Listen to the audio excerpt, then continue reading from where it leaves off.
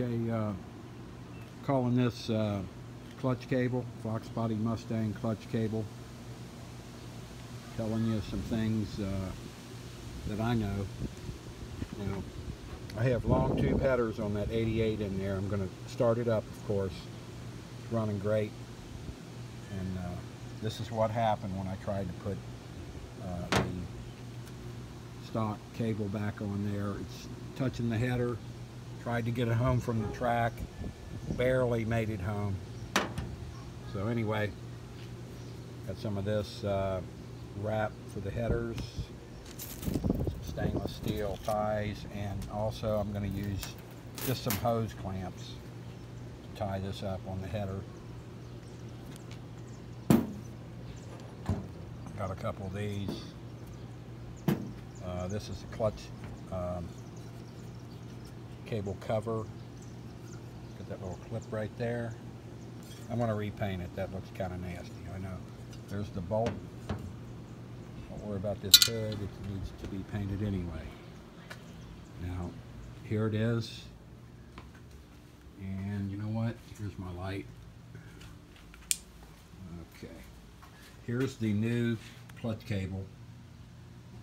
Teflon somewhere in there coated. And the see that metal piece up there on the firewall? That's an adjustable firewall adjuster. There's a new cable. And then I don't know if you can see down in there. No, you can't. But anyway, there's a sleeve that I bought from Summit Racing that is 1100. It can handle 1100 degrees.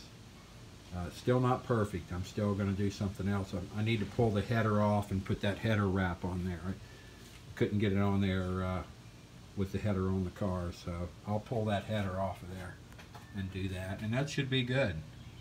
So anyway, like I said, without further ado, let's fire it up.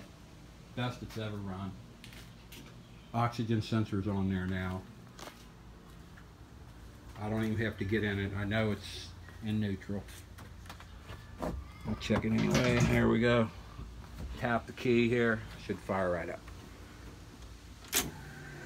There's my fans, twin fans.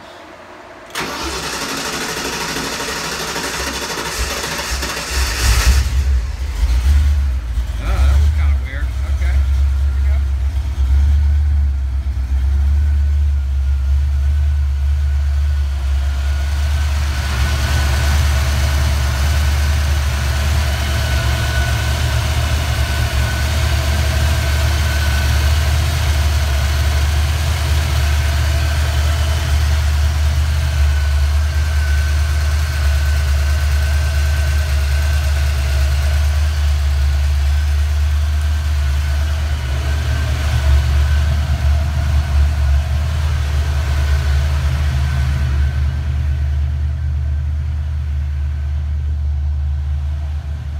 Friday night.